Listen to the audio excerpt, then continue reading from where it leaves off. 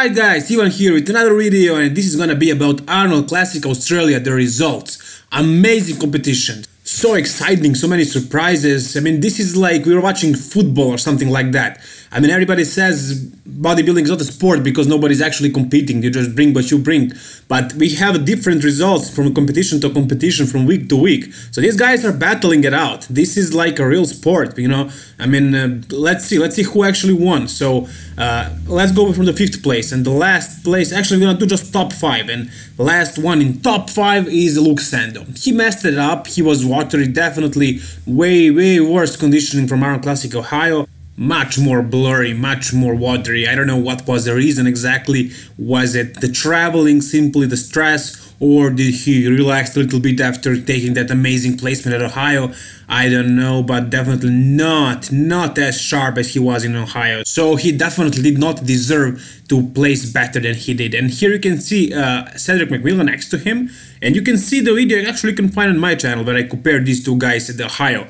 And now Cedric brought amazing conditioning, much better conditioning than before, and for that very reason he placed higher than Luke in this competition. But no, he did not take place number 4. The 4th place actually went to Josh Lenartovitz. I was expecting Josh to be improved, but not this much. Honestly, guys, he came much better. I mean, you can see that he looked much smaller than in Ohio, but his conditioning was much improved. Look at the glutes here.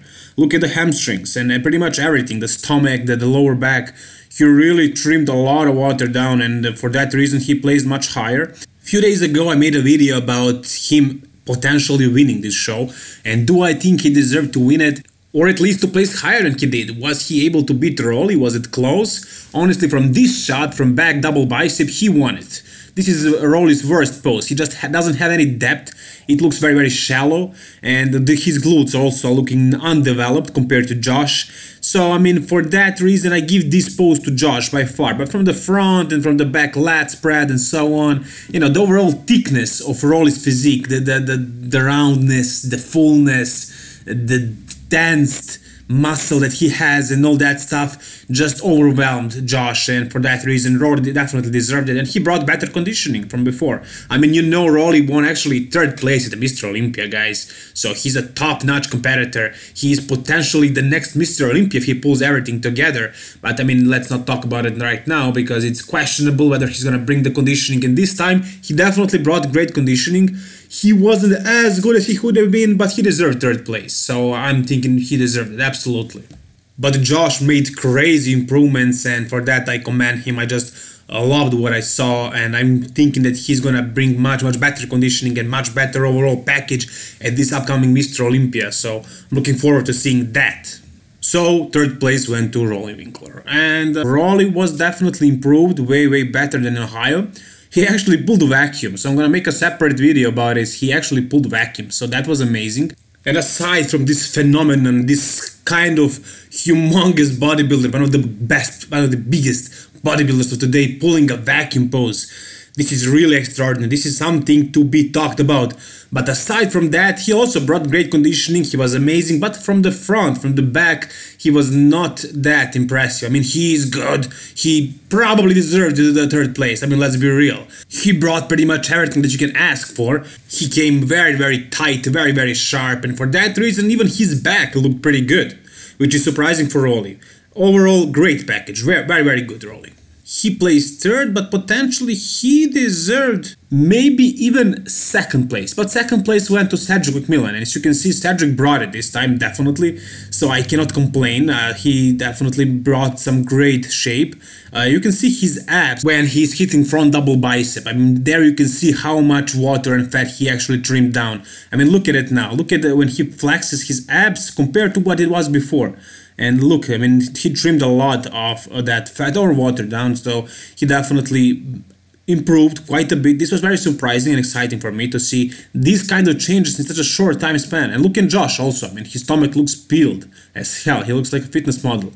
Just kidding, of course he does not, but his stomach is definitely looking much better. And yeah, you can see most muscular. And yeah, the winner was William Bonac, of course. I mean, everybody expected this. It was, you know, pretty obvious that's gonna happen. It was very unrealistic to expect anybody else to win it except him. So he definitely brought an amazing shape once again. he did not improve. He came the same as he was in Ohio. But in Ohio, it was Brandon Curry versus William Bonac, and everybody else was few places behind.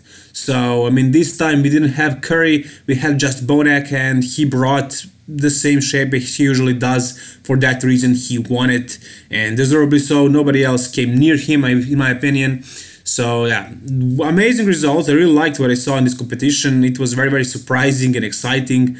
And yeah, bodybuilding is getting exciting again. I love that. I love to see that. And I hope you guys love it too. And I hope you enjoyed this video. If you did like it, if you want to see more coverage of bodybuilding competitions and pretty much any kind of bodybuilding content, I'm going to be posting new videos every single day. That's a promise. And leave a comment in the comment section below. Be a part of this bodybuilding journey.